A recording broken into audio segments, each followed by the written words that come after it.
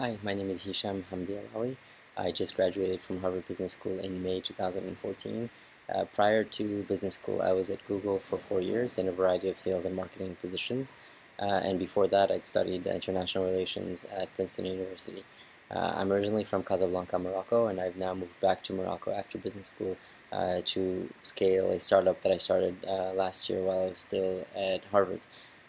The business school application process was long and daunting in many ways, from the GMAT to the GRE to the essays to the recommendation letters, and I still vividly remember going through the process and needing help and guidance along the way. So I'd be happy to help you on your journey as you seek admission to a great school, and I'd be happy to help in whatever way I can.